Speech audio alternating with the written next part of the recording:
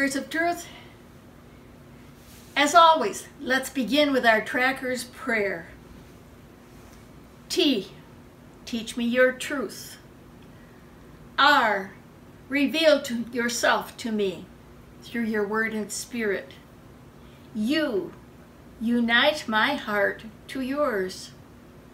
T, transform my life to be like Jesus. H, help me to follow you. Our Tracker's Pledge. In every area of my life, I pledge to track down truth in God's Word. Walk in truth by following Jesus. And live in truth through the power of the Holy Spirit. Who reveals to us the truth? God the Father.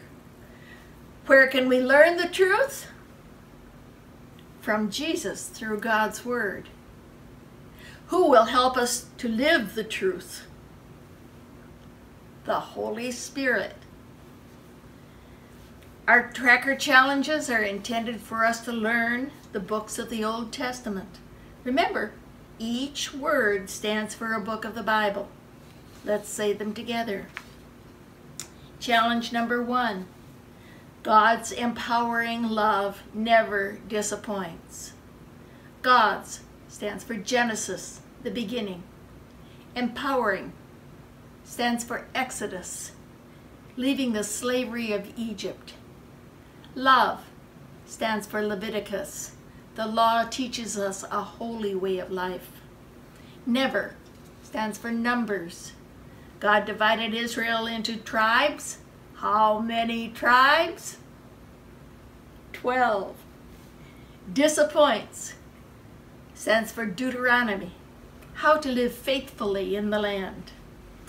Challenges number 2, number 3, and number 4.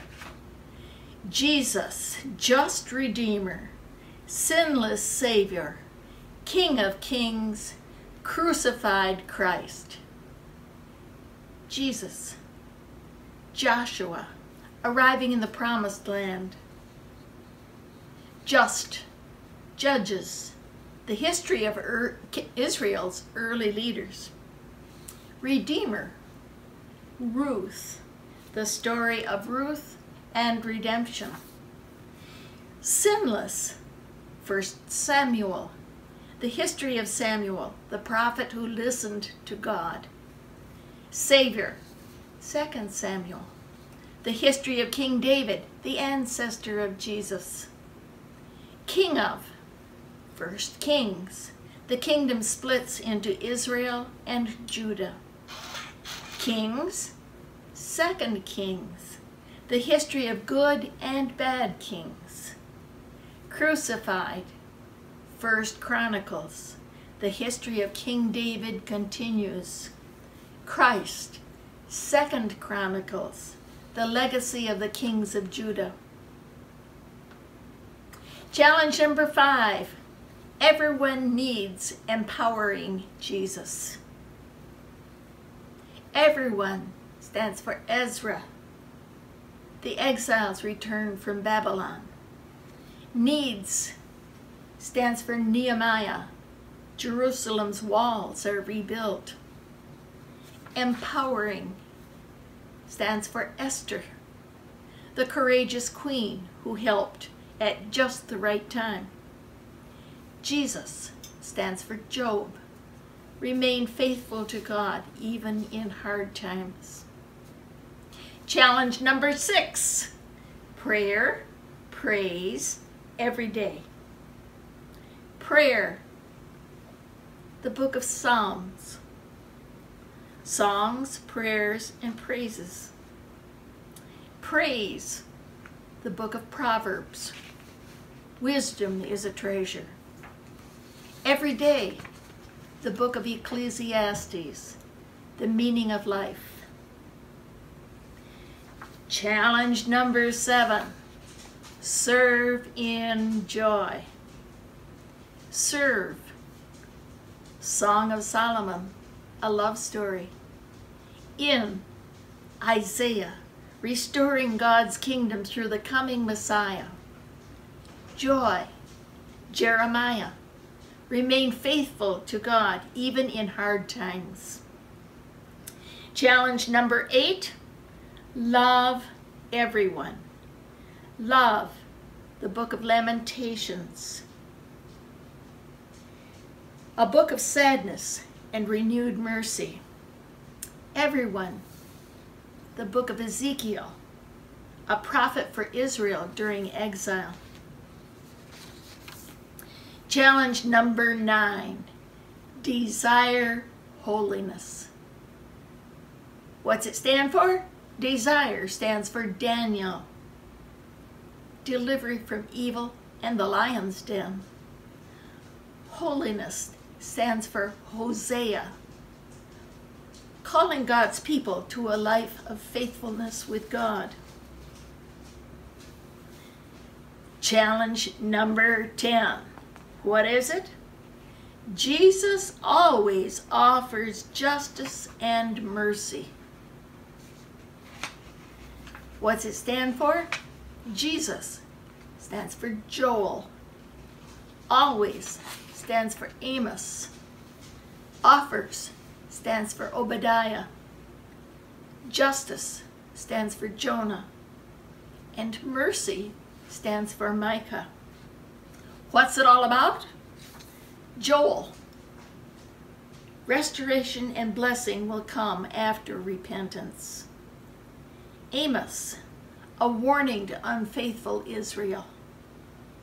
Obadiah, a judgment on the kingdom of Edom. Jonah, God's grace extends to everyone. Micah, judgment for sin and injustice. And our newest challenge is number 11. What is it? Never halt zeal. What's it stand for? Never stands for Nahum. Halt stands for Habakkuk. Zeal stands for Zephaniah. What's it all about? Nahum, God is both kind and stern. Habakkuk, the coming fall of Judah. Zephaniah, a warning to God's people.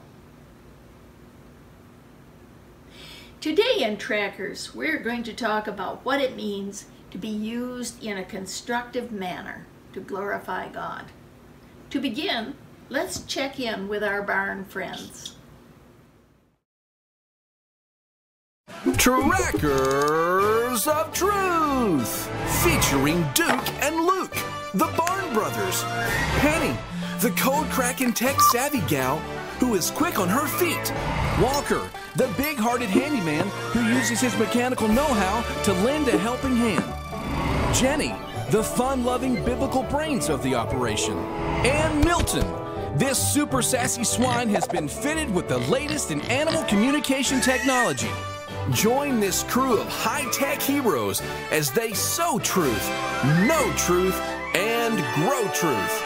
Trackers of Truth!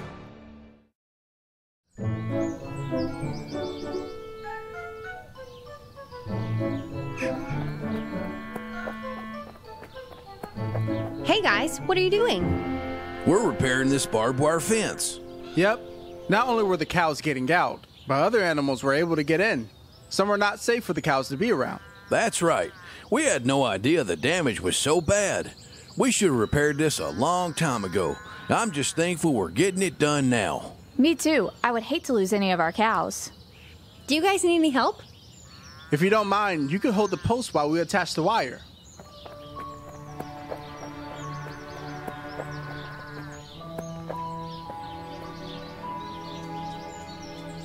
We're almost done. By tonight, the cows will be safe and sound.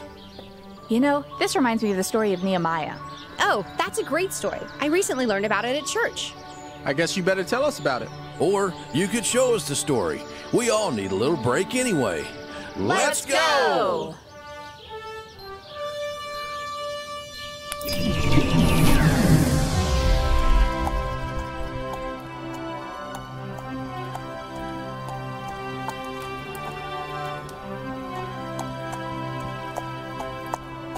Esteemed leaders and residents of Jerusalem, listen!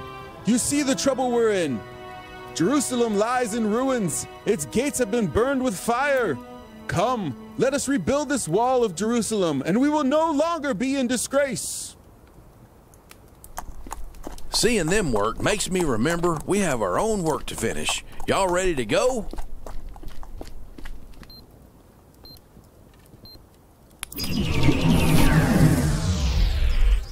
Listen, guys, let's rebuild this fence. If we all work together, we can finish before it gets too dark. Let's do it.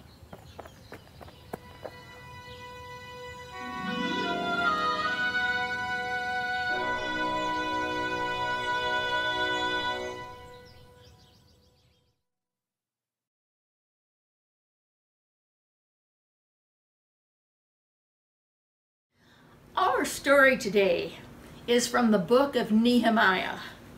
Today we are going to learn about Nehemiah, the constructive tracker. Nehemiah was part of God's family. He loved God and loved the ways of God. But Nehemiah had been captured and he was in exile in another land. Most of God's people had also been captured and had been forced into service in the enemy's territory. Nehemiah had it good. He became a cupbearer to the king. It was a pretty prestigious position. He was in the presence of the king quite a bit. Of course, he usually just stood there, silently holding the royal cup for the king. Nehemiah didn't usually interact with the king, but he did his job and he did it well. Things were going well for Nehemiah. Everything was in a predictable routine and comfortable until Nehemiah had some visitors. These visitors had come from Jerusalem, his hometown. Jerusalem was a very special place. It had been the headquarters of God's people until the enemy had taken most of the people away. Nehemiah was very excited to hear news of Jerusalem. He asked many questions, such as, how are our people who remained there? Have any of the exiles returned? How is the city now? The news that he heard broke his heart.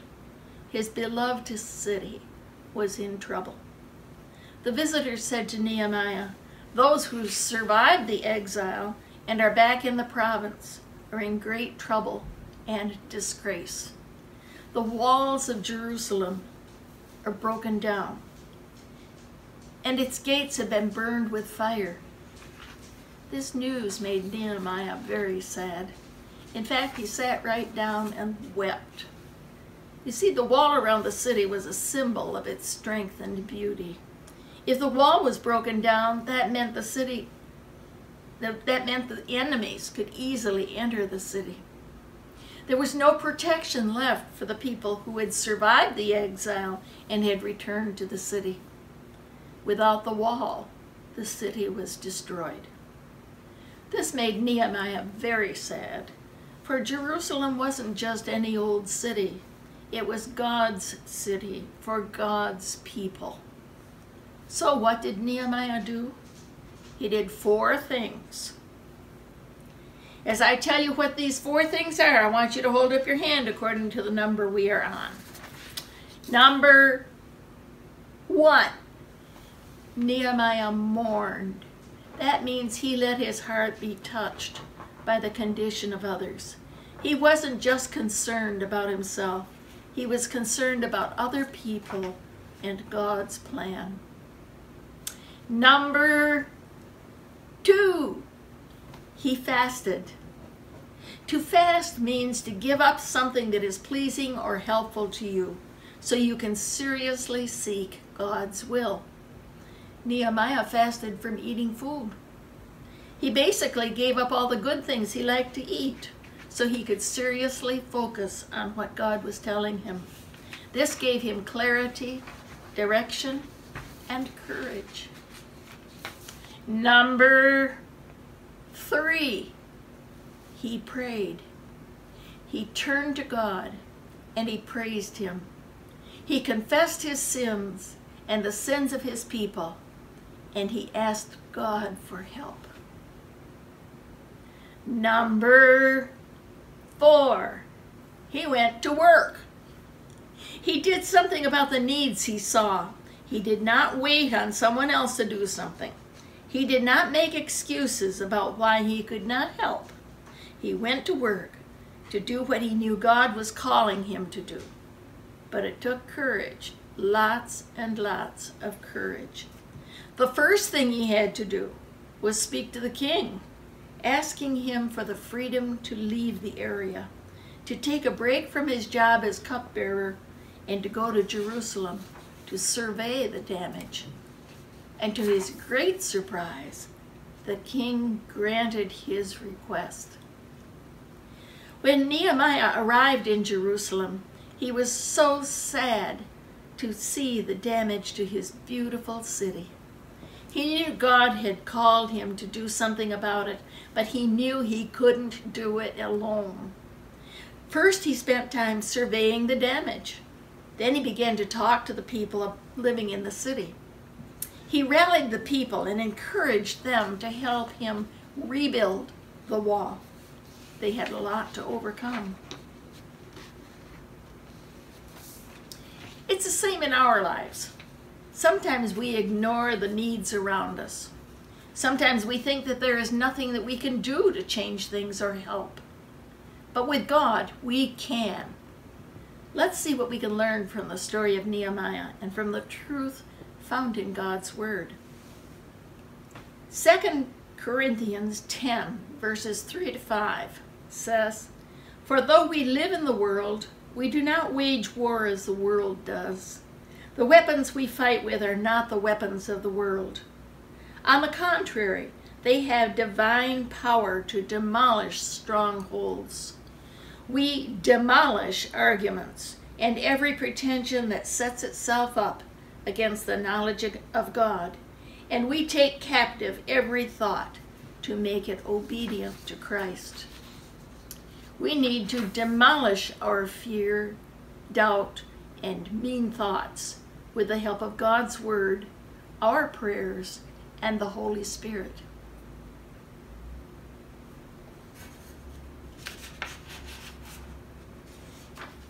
Philippians 2, verse 5 says, "In your relationships with one another, have the same mindset as Christ Jesus."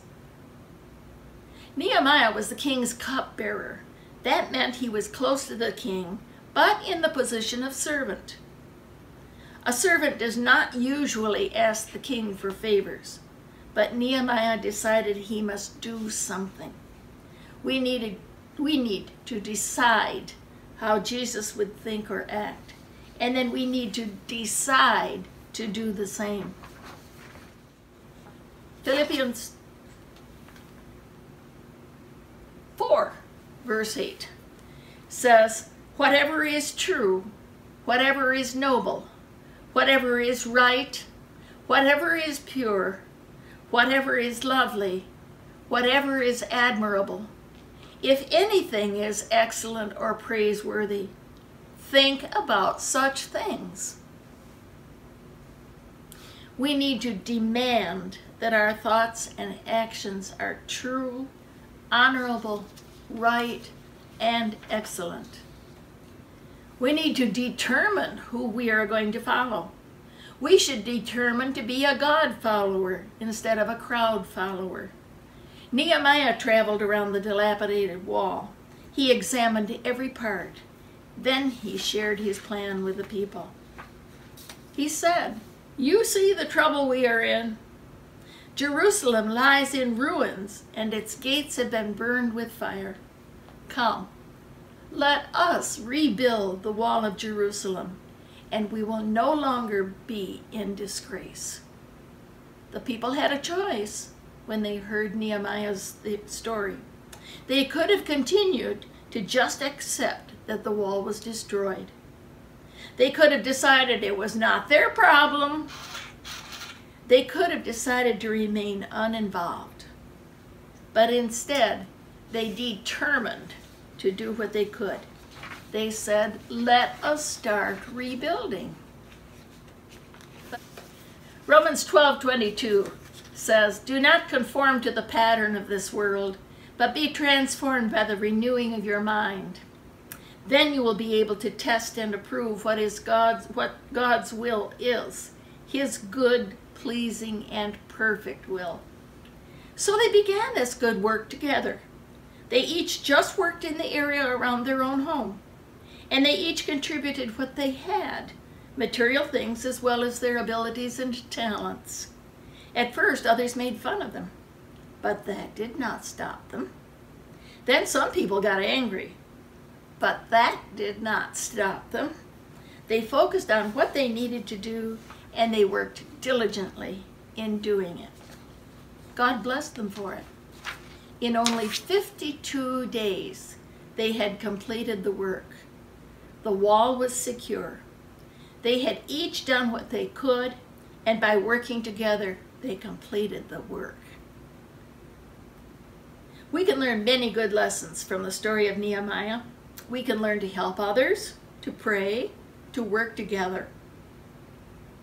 We can also learn to use our gifts and talents to help others and glorify God. I have some pieces of clay here. They don't all look like clay, but they all started from material that was something like this. Just a lump of mud. Each one of these is shaped differently. These are kind of decorative, but it's a little pot.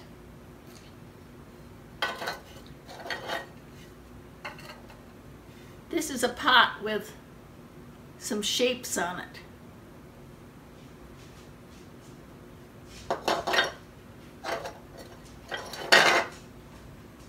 This is an apple, a blue apple.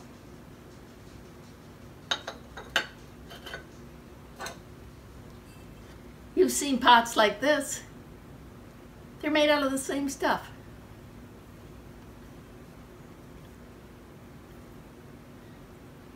Like this one, made out of clay. In what way are these things similar?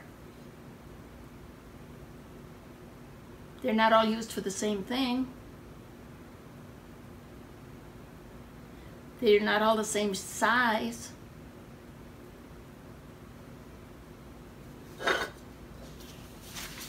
But they are all made out of clay. Now, did the clay just happen to magically turn into what you see? No, of course not. Someone had to form the clay into the desired shape.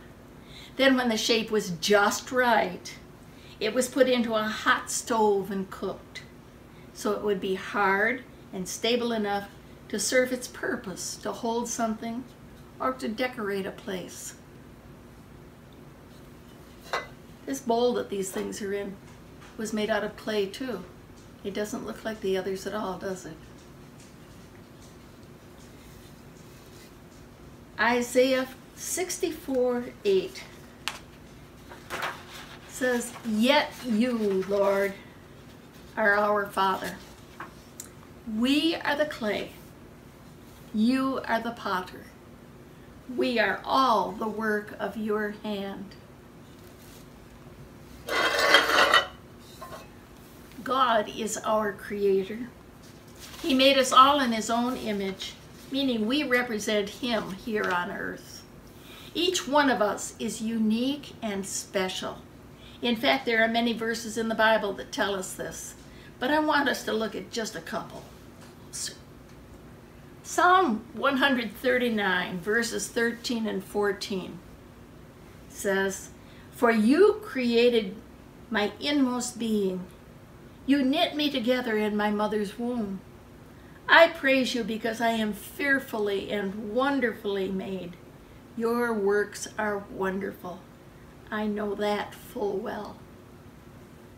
This verse shows that God created us, so that even before we were born, God knew us and had a wonderful plan for each of us. And he wants us to be confident in the different ways that he made us. Different is good. That's the way he intended us to be, unique, each having a special purpose. Ephesians 2, verse 10 says, "For we are God's handiwork, created in Christ Jesus to do good works, which God prepared in advance for us to do." Another word to say handiwork is workmanship. The Greek word for workmanship actually can be translated something created. God created you to be your unique self. He loves who you are and who he is continually forming you to be even more. He is not finished with you yet. He has made you to do good works and is transforming you to be more like Christ, so you can accomplish all those good works he has planned for you to do. And he's never going to give up on you either. The Bible promises he will bring to completion the good work that he began in you. Please pray with me. Heavenly Father,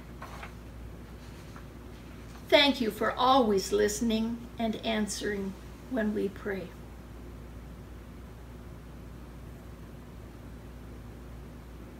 Help us to learn to help others, using our gifts and talents for your glory.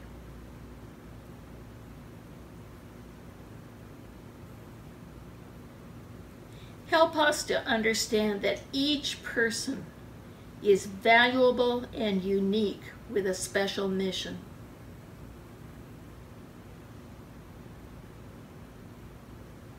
In Jesus' name, amen. Do good works.